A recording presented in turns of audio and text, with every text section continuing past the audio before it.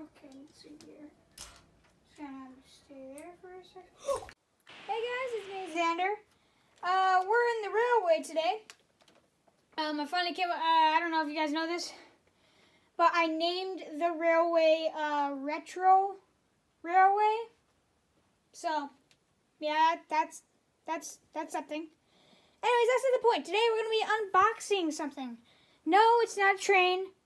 This time, it's hang on. Okay, this time it's rolling stock. So, we got two new things. And this is what they come in. Hang on, wait. Okay. These have not been opened or tested at all yet. Which is literally what unboxing means. So, we got a, for our first rolling stock, we have got a flatbed. So, let's test it out.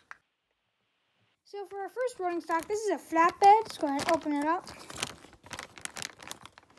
And there we go.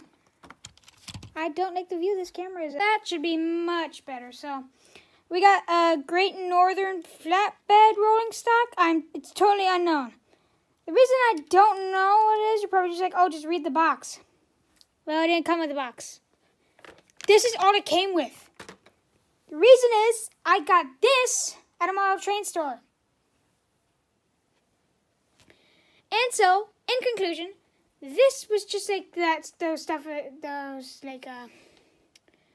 junk model stuff in a box that's like $2. These were $2. So, just reviewing them. Let's go. Looks like it's in great shape. If I get the wheels a little spin here, feel pretty good intact. Spin the other one.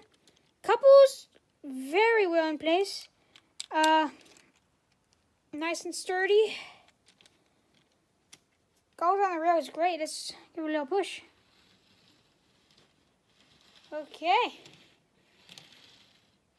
It's pretty good. It's pretty good.